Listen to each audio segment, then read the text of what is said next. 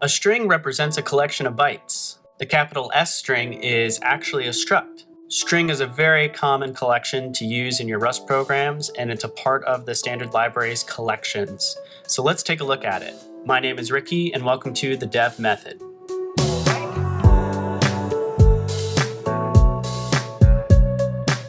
So we have the lowercase str string, which is referred to as like a string slice, and it's usually used in its borrowed form, so with the ampersand str. Strings are UTF-8 encoded. String literals are actually stored in your binary for your Rust program. Capital S string, the struct, is a growable, mutable, owned UTF-8 encoded string.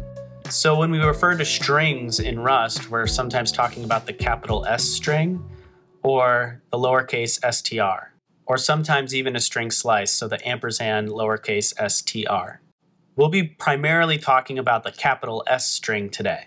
There's many operations you could do on a string, and if you watch to the end of the video, I'm going to show you a way to concatenate a bunch of strings together with some sort of common separator in between them. So let's look at our first example. This example shows just creating a new mutable string. So we got string, : new, creates an empty string. Now keep in mind, it's not the same as this, because that's the ampersand str string.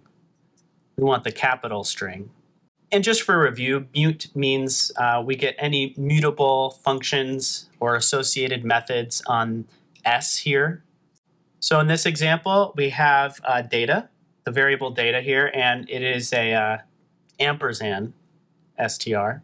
Now, if we want to move it into a uppercase S string, then we can use this toString. And this is also the same thing here. So you could take the literal and then call toString on it. You don't have to store it into a variable first. So you got a couple options. And if you want to go directly from the string literal to the capital S string, we have a from method that you could use. So this associated function on string just takes in a string literal. So here are a bunch of examples of UTF-8 encoded strings. So we're going to be talking about this, but I just want to show you some characters from different languages. I did notice trying to traverse them in VS Code seems a little weird for me, but it might not be for you. Going left to right, for example, doesn't always go exactly the way that I thought it would. Let's update our string. So if we have a mutable string and we want to push new information onto it, we actually have a way to do that. And if we have a let mut s here, so we'll have foo, but if we push bar onto it, we'll have foo bar all as one. Now, something to keep in mind here is that this is actually a ampersand str. So we're actually taking that type and pushing it onto the capital S string.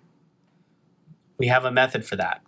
So just to show you here, line 17, this again is the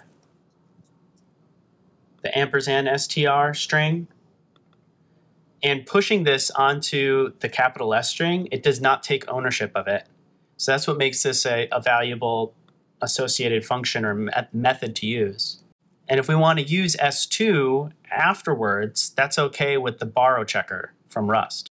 Now, if we want to do LOL, we can actually push a character on to the string as well. So there's another push, and it's just regular push, and then you give your character there.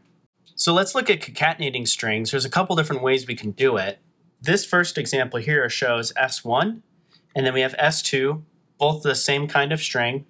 But then we have S1 plus, and then we have the reference to S2. So S1 is actually like getting sucked in, and the ownership is now going into this S3. So I want you to take a moment and maybe go back to the video about ownership and borrowing in Rust. Note that there's a couple different ways to do our associated methods. So in this case, I have the definition here on line 24. And so add takes in self. So again, it's not a borrow self with just the ampersand or a borrow mut. It's actually self, and that's it. Now under the hood, this operator here, this plus, is actually calling this add method on string. So this means after line 18, S1 is actually not valid anymore. We can't use it. It gets dropped, or we don't have a reference to it anymore. Now S2, this is basically turning into, I'll show you here, this. It's like the same thing, and then it's being added in. So that's how we can reference S2 afterwards, and that's okay. So let's look at two examples back to back. This has two main methods, so just ignore that for now. It's just for an example. But here's S1, S2, S3. We can concatenate them all together and put them in as S1. Now here's the thing, S1 has been moved because that's that and again where it takes self, so it takes ownership and puts it into S. So we can no longer use S1. If we want to get around that, there's actually a macro here, format, exclamation point. You put in your format of what you want it to look like. And then you have S1, S2, S3. And they actually do not take ownership, but makes a new string and then stores that in S. So here's something that might trip you up when looking at Rust. You might think, just like an array or a vector in other languages or in Rust, you want to index into the string. So you want to get like the first thing out of the string. So in this example, it looks like S1. If you want to get the first thing, you can just do like what we have here and then store that value into H. So I just ran cargo check on this, and we can see that we actually have an issue with this code. So it's saying string cannot be indexed with an integer. So to understand why this is a problem, let's talk about the inner workings of a string. So what you need to know about the string is that it's basically a vector of U8 integers.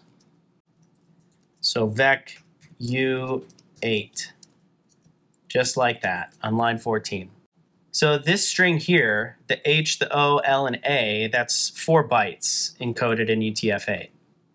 Now this next string that we're storing in hello, notice all these different characters here. It's actually 24 bytes. It doesn't maybe look like that. It's not showing and displaying it to us like that, or it doesn't seem like it. Maybe we don't know the language.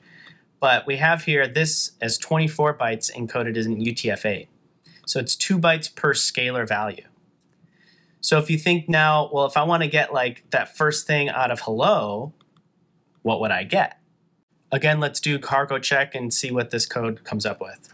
So again, we still can't index into this array, but what would that first byte be? That's kind of what we're getting at here. And the way to do that is actually this comment and out code. So I'm going to show you that. Let's run cargo check. Well, look at that. It told me to just change it to as bytes because I said 2 bytes. My mistake. Cargo check. Yeah. All right, so it works. Now let's do cargo run. So that first byte, if you could see that at the bottom left-hand corner of the screen, looks like 208. That's the first byte. Let's take a look at another string here. So on line 17, I got my string. I'm storing it in hello, and I can get it as bytes, and I can get it as characters. So there's 2 different ways here. Now, the thing is that these are separated into what are called grapheme clusters. We're not covering that here, and there's actually not anything in the standard library that helps you traverse over clusters in Rust. But if you want to check crates.io, there's going to be something out there that helps you do that. I'll also put this link in the description if you guys want to check it out later. But let's run this code and just see what the difference is between the two. So notice we got that first byte, the second byte, and so on. And then we also have here chars. I'm going to do one more thing here. Let's do length. So what would the length of the string be? So 18 bytes, 1, 2, 3, 4, 5, all the way up to 18. But then notice the characters here, as they're being collected, they don't all display as maybe you'd expect.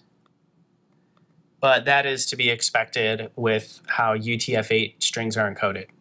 Now let's say we want to slice into the string. Strings are actually just vectors of U8 integers. So here I have hello as just a string literal. And then we're going to get a slice of it, so just like the first 4 bytes, let's say, and store that into S. Now here's the issue. We're actually going to get a panic at runtime if we did something that was different than 4.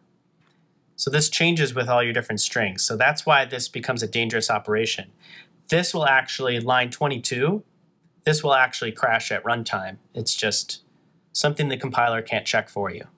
Now again, if we want to iterate over our strings, there's 2 different ways to do it. You can use iterating and getting every character, or you can get them as bytes. So let me run this just so you guys get an idea of what this looks like.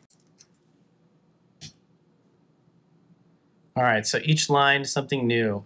So here's our characters, something new every line. Here again, it's not exactly what you might expect. Then here's the bytes. So there you go. Now let's say you want to take a couple different strings and put them all together, but in between each section, you want some sort of slash. So this is very common if you're trying to build up a URL and you have a lot of slashes in between your segments. So if we take a look here, I have a vector of strings, and then if I do .join and then give it another string, it'll actually put these all together. So in the end, it'll be first slash second slash third. So no slash at the end, no slash at the beginning.